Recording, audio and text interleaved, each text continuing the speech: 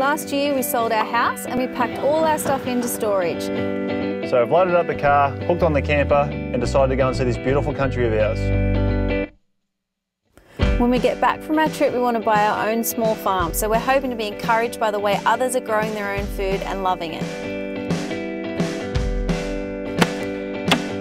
We want to be encouraged by meeting new people and hearing their stories. And to top it all off, we're excited that we've got another little one on the way.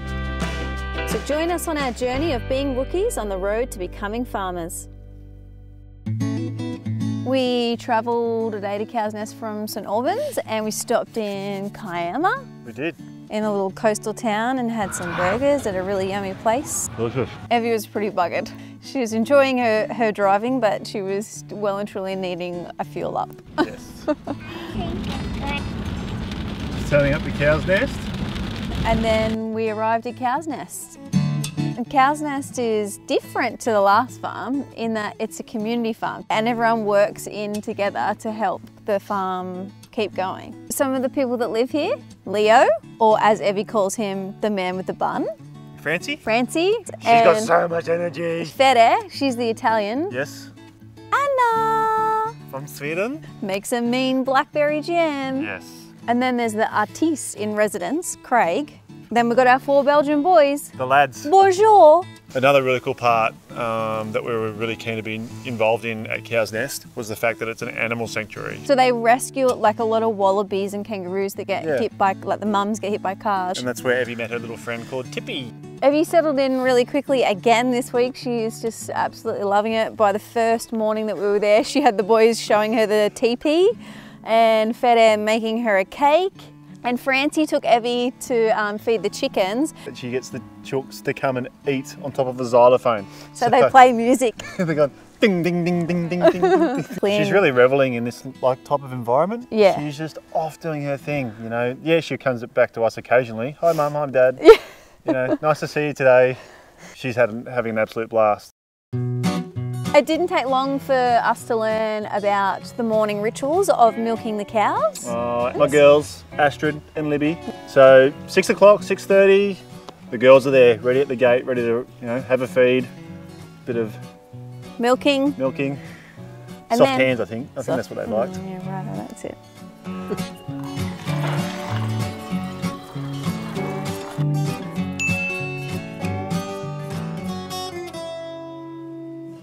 Leo and I had to go down to the creek. And the best part about the river is that it runs from National Park, so the water is just like crystal clear. All filtered by sand and rocks and, an untouched paradise really. Yep. Yeah. And they have a pump there that had a few issues. It was all, filled up with rocks and sand. So, we got that fixed up, tidied up, cleaned up, put it back in. Job done.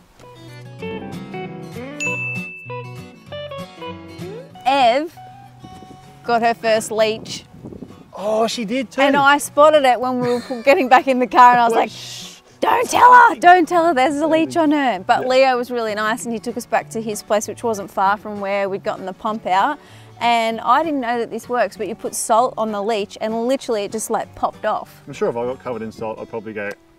Yeah, that's just clay. So what's it for? It's for putting where the leech was.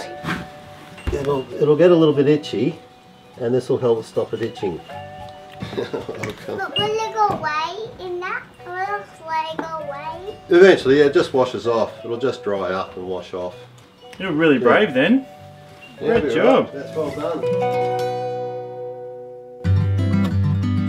So one of the jobs that Anna asked me to help with this week was to help her with her new market garden that they're doing. So they've got like this big area that they're going to do like all fresh veggies in, and she's made these like round veggie patches. Yeah. And what they're trying to do is grow enough food at Cowsnest to take to Pottery Palace. To make the food to sell. So we've made some cool new signs and we named the garden the Tippy Garden. The Tippy Garden. So after Tippy, the little wallaby that Anna's been looking after. We got some garlic from the neighbour, and literally it's just like the garlic cloves that you buy at the supermarket, and then we open them all up, and then you put each individual clove like into the ground. And all you need to do is pull back some of the dirt, pop one in, and cover it over. And then we're going to put a bit of water over the top.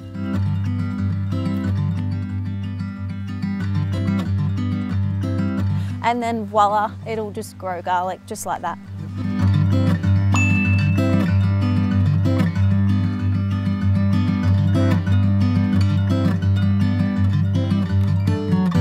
Hey, what have you got? What have you got? Oh, where'd you get these from? From the chicken pen. From the chicken pen. Ooh, we nearly lost one. What happened under here? I cracked an egg. Why was it under your arm? Because I dropped one of these and I tried it to go on, then I accidentally cracked it. You accidentally cracked it. Oh well, thanks for picking the eggs up. What are we going to make with these eggs? We are going to make some things like chocolate cake. Chocolate cake? And For the market? Yes. Yes. Okay, put them in there and we'll put them in the pantry. Gently. Good job, buddy. So then we have the Candelo markets where we all make cakes and jams, and they have like the Cowsnest cafe.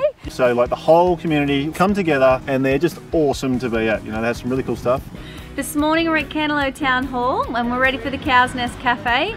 It's freezing cold, but we've made lasagna and pies and jam and cakes. So we're going to go inside and start setting up.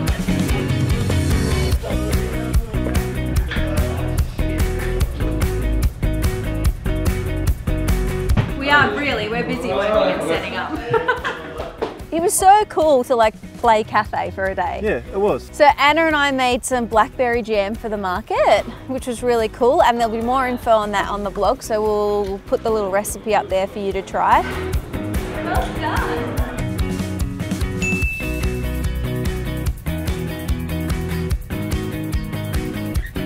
So we spent our last day at Cowsnest. We actually went to Pottery Palace, which was really cool. It's just like all rescued animals, which was so cool. Evie got to explore that. She loved the dingoes actually. She keeps talking about Shiloh, the alpine dingo and stuff like that. So while these two get to go and check out the park, what am I doing?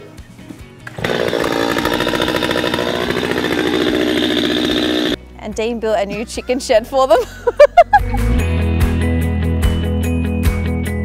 I helped a little bit. Yeah, he did. Yeah. Good supervising.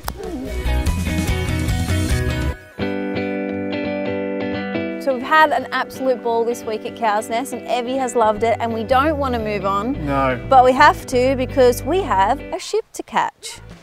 Bop, bop. We're off to Tassie. Tassie, we're coming for you, Tassie. See you soon.